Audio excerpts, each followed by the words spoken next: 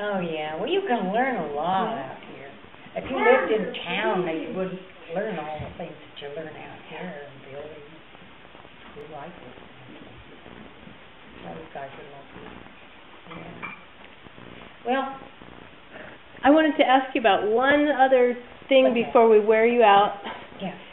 Tina told me that you are skilled at water witching, at dowsing. I wonder if you could tell us what that is.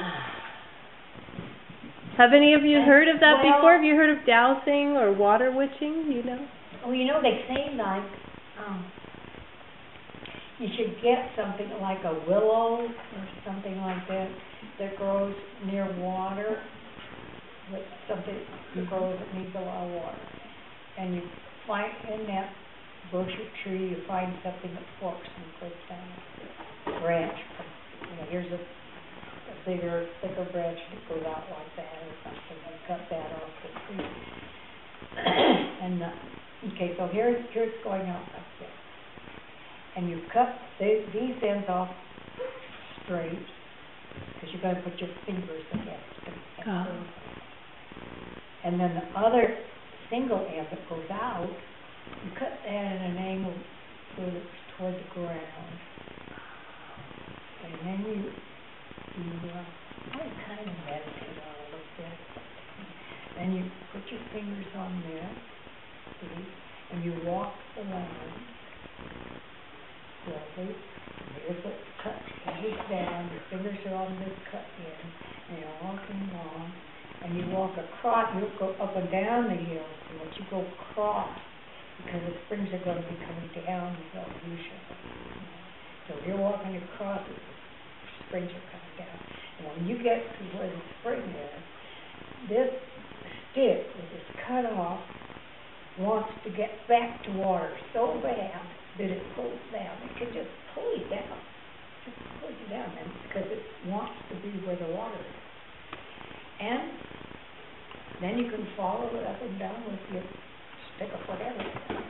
And let's see, to find out how deep it is, I have to know in my head what, like 12 inches, 1 foot, you know what 1 foot is, I guess, don't you? And I have to have that kind of thing in my mind for something to be marked on me that's 1 foot. Because then I've got my hands here, the cut is down, I'm holding this, and I'm walking across the land, and that will, when I cross the spring, it's under the ground, that will pull me down, I can't hold it back, it pulls down hard. You won't believe it, I just did it.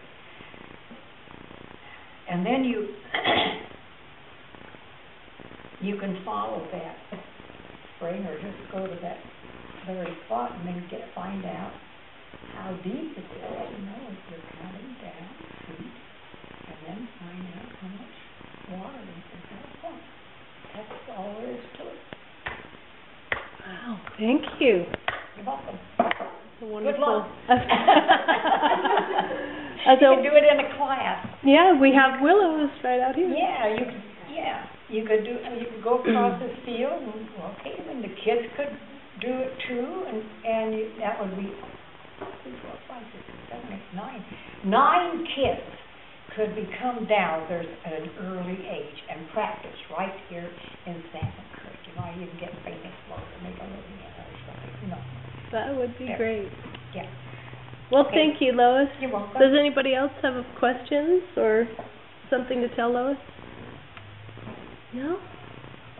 Then I'd like to say thank you. You're welcome. My pleasure. I hope to see you again.